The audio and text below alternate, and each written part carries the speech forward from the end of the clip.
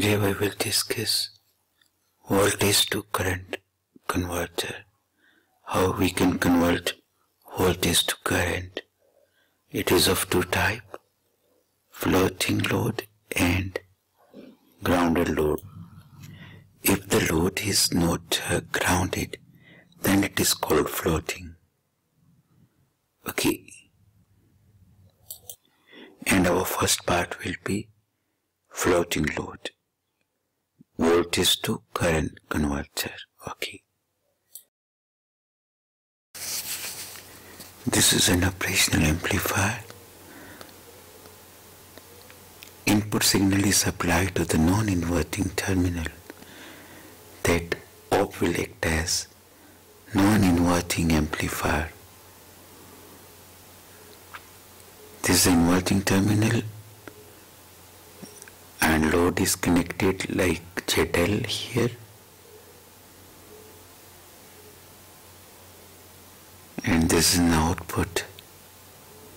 This is a resistor, then grounded. R1. The load will act as feedback resistor also, feedback component also.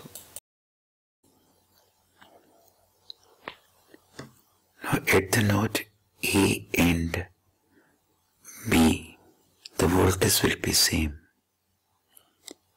This is the characteristics of the op amplifier, that whatever the voltage at A, the same will be at B. Because the voltage at A is Vi, therefore voltage at B will also be Vi.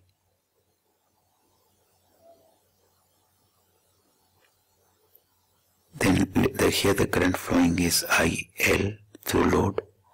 The whole of the current will pass through R1 because op never draw any current.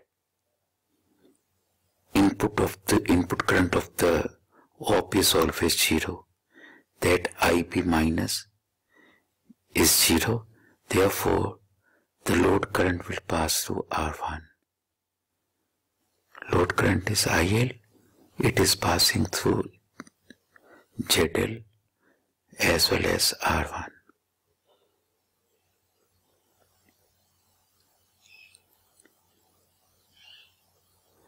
Okay, through R1 the current is IL.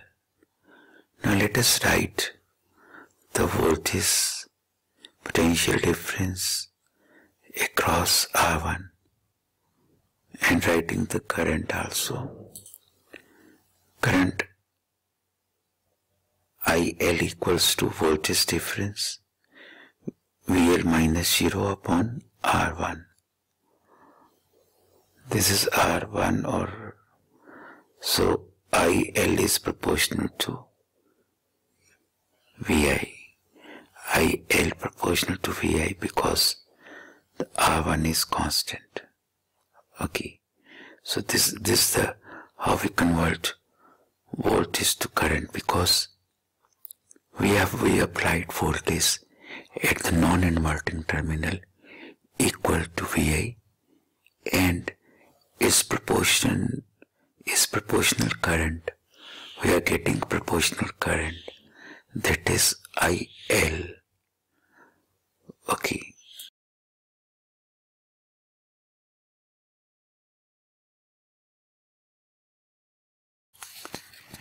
Now let's discuss the circuit of grounded load.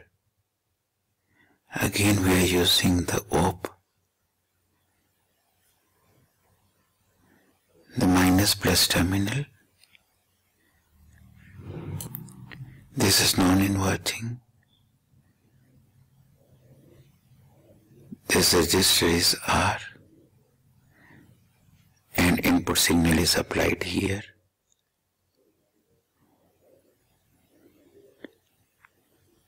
And here is the load ZL and connected to second point is connected to the ground. This is again R and here is the output So a connection is there, R with V0.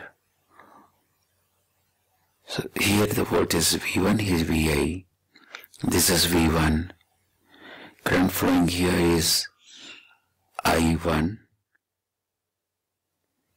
What is I1? The potential difference across R, which is VI minus V1 upon R. This is VI, this is V1. Okay, here the current flowing is I2. I2 is again the potential difference, V0 minus V1 divided by R. So this is second current. Now there will be current through load, it is IL. So what is the reason of IL? The reason is I1 and I2. Now here a feedback resistor is connected, and second it is grounded. Second R is grounded. Now here the current is IL. IL is the sum of I1 and I2. IL is the sum of I1 and I2. Substituting the value of I1 and I2. Substituting for I1 and I2.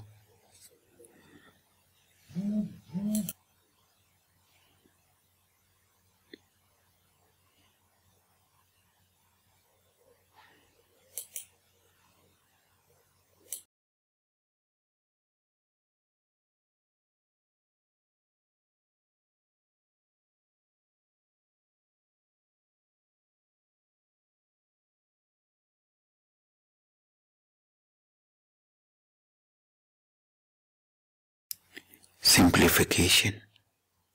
We are using this op as the non-inverting amplifier, and well the gain of non-inverting. The gain of non-inverting is 1 plus RF upon R1. Here RF is R and R1 is R. So gain becomes 1 plus 1, 2. And what is gain? V0 over V1, not VI here. The gain is V0 over V1. Remember it is V0 over V1, not VI. So substituting here, the equation modifies too. And just simplification will get VI is equals to IL into R. IL VI upon R. Again current and current is proportional to the voltage. Voltage is applied at the non-inverting terminal, which is VI, and we are getting the current through the load, which is IL. The current which we are getting, it is proportional to the voltage which is applied. Okay, so this is the part, second part, that the grounded load. Okay.